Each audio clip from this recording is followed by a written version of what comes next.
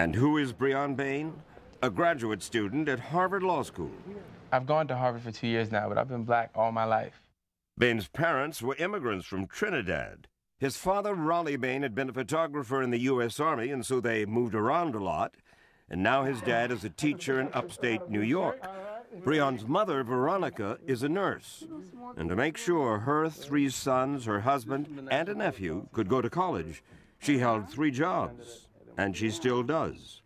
My mom would always say, you have to work 3 times as hard. You know, once because you're black, twice because I'm Trinidad, you're West Indian, and 3 times because after I sacrifice so much, you better not let me down, So she always, instilled in us this idea that, we could achieve whatever we wanted to achieve, and the sky was the limit.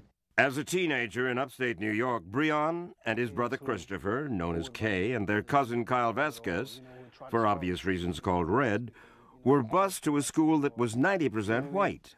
Every week there was a different racial incident that happened. Seeing like nigger on your locker in like 9th grade, I remember Kay Bain is a Niger, they spelt it wrong.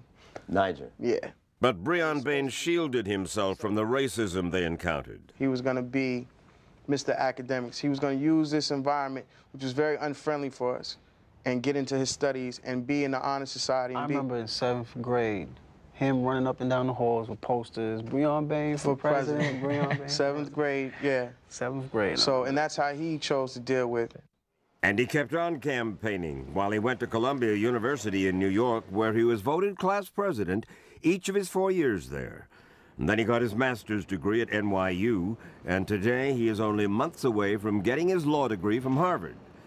Kay Bain, his brother, graduated from Brooklyn College and worked for the New Jersey Department of Corrections. And Red Vasquez, a clerical assistant at a New York City hospital, attended community college.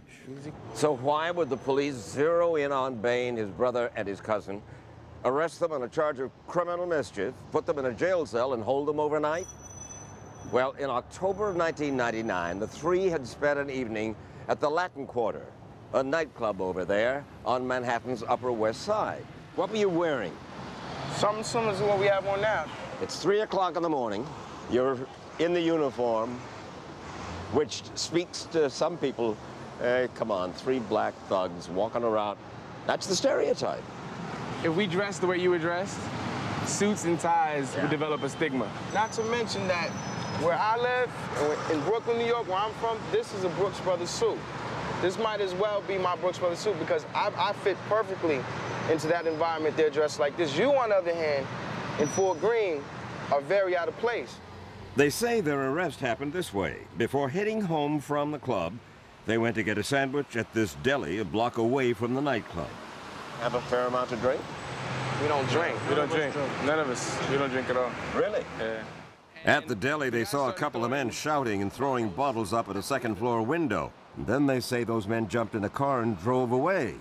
And wanting to avoid any hassle, Bain, his brother, and his cousin left, they said, and walked back up toward the club and their subway train home.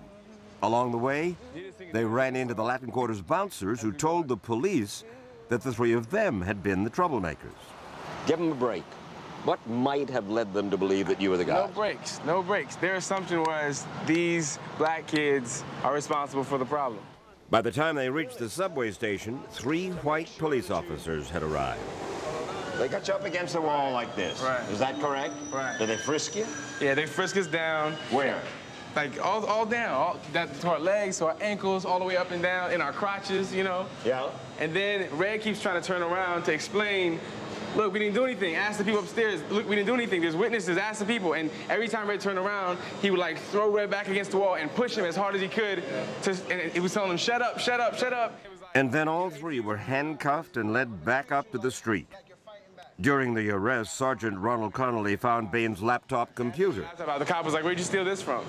And I was like, I'm a law student, again. He's like, where do you go to law school? I said, I go to Harvard.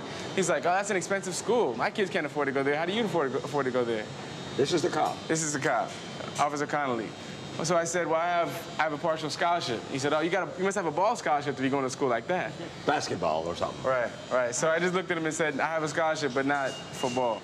And it wasn't the first time this kind of thing had happened to Breon Bain. getting treated like a second-class citizen wasn't a new thing. You know, when I got accepted to Georgetown Law School and was checking out law schools down there, I got off the bus in D.C., and 2 cops stopped me as soon as I got off the bus and, you know, asked me if they could go through my stuff. And I said, sure, I have nothing to hide. They went through my bag, went through my pocket, they frisked me down. And again, it was a humiliating experience. So it was just because you were black? Right, right. They said specifically to me that they were having a problem with people bringing in drugs from New York to D.C. And so they wanted to go through my stuff. And Bain says that this kind of racial profiling by police has happened to him many times, being singled out because of the color of his skin. And to the cops in New York City that night, he says he wasn't a black man, he was a boy. He says that's how Officer Connolly repeatedly referred to him, his brother, and his cousin. What does boys mean to you? Sergeant Connolly categorically denies he spoke to them in that manner. Deputy Commissioner George Grasso is the New York City Police Department's attorney. He emphatically denied that Sergeant Connolly used any inappropriate language that evening, and he advised Sergeant Connolly not to speak with us. Grasso says the sergeant had simply been responding to an emergency phone call from the apartment above the deli. 2 elderly people, a brother and a sister, they thought shots were being fired at their apartment, and they called 911, and they called in shots fired. Grasso says that Sergeant Connolly then spoke with the Latin Quarters bouncers, who patrolled the neighborhood, he says, at the request of the NYPD. The security officer said that he personally saw each of these individuals throwing bottles at that building. But when we spoke with the bouncers off camera, they told us they did not see who actually threw the bottles. But they said they were sure the police got the right guys. Grasso says Sergeant Connolly was just doing his job.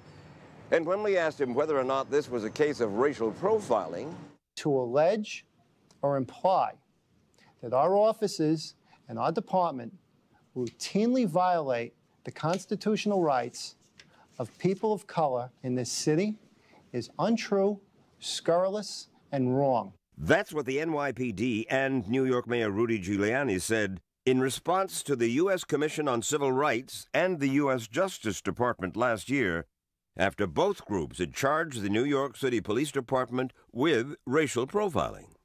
Blacks and Latinos are overwhelmingly the victims of racial profiling, yes. And Terrence Wansley is in a position to know. He's an NYPD detective and co-founder of an organization called 100 Blacks in Law Enforcement, a group that's been openly critical of NYPD racial profiling. and apparently the United States government is saying to New York's police department, get your act together, correct? That's correct.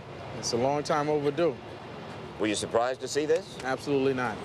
Should black kids, should Latino kids act differently when they come across the cop? Without question.